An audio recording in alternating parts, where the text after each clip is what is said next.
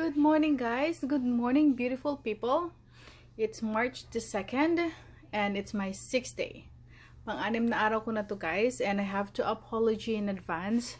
Na-delete ko lahat ng mga video from yesterday and from 2 days ago.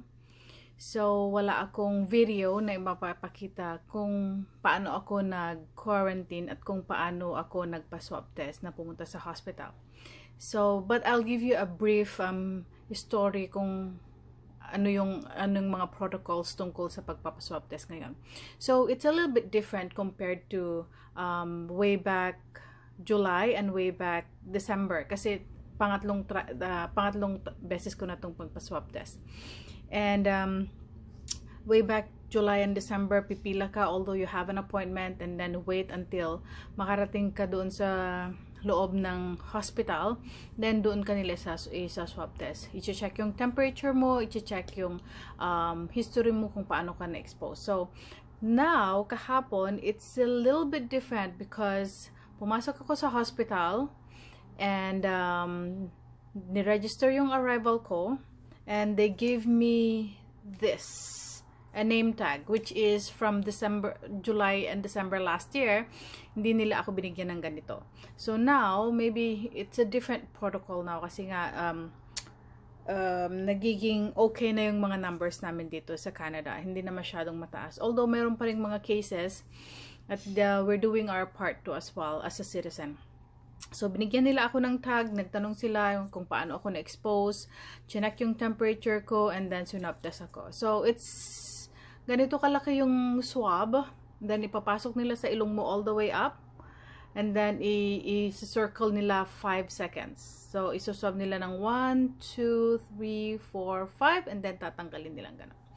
And it will take about 2 days para depende sa processing nila. Sometimes 1 day, within 24 hours, and sometimes 2 days. So, my recent na experience is after 2 days nakukuha ko yung result niya. So far naman, when it comes to yesterday, last night, medyo okay lang yung ano ko. Pero mayroon akong body pain, which is start from the back all the way sa harap, and then from the legs all the way down. Yun yung pain na naramdaman ko, which is very unusual.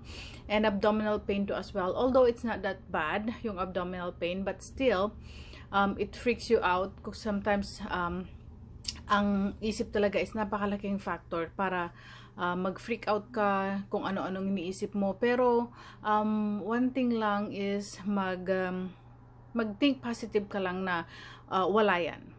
Kasi pag inisip mo na, na-expose ako sa COVID, paano kung maging positive ako, something like that. But you have to be positive in a right way. You have to be positive na walang virus sa katawan mo. Kasi pag in-entertain mo yung thoughts na yon, it will not go the nice way. And so far naman, as far as kanina, I had my breakfast. I have to boost my immune system. Cross-stitch, wala pa akong nagagawa. I have to take a rest. Because if you feel something inside you, you have to take a rest. Because it's very important. As a citizen too as well, kailangan mong protektahan ng family mo, kailangan mong protektahan your loved ones, because this is not a joke. This is not a joke, guys.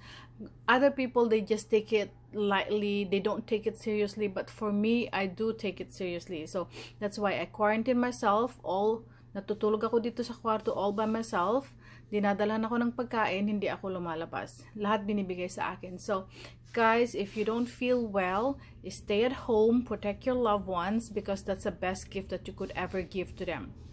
And take this seriously. Parang ngayong naranasan ko na itong nag-quarantine, because way back July, December, hindi ako nag-quarantine kasi negative naman ako. Although sinabi sa akin sa hospital na pag nag-negative ako this test, I will still continue my quarantine. So, that I will have to do because yun ang advice ng mga Dr. Lee, the name of the doctor is Dr. Lee, yun ang advice niya. So, I have to continue this 2 weeks quarantine. And then, let's take it from there. Next week, babalik na ako sa trabaho. And I will keep you updated, guys, kung ano yung mga nararamdaman ko, kung mayroon pa ba akong symptoms, although kahit na nag-negative ako. So, I'll keep you updated and hopefully, positive naman na wala ito. So, I'm still positive, guys.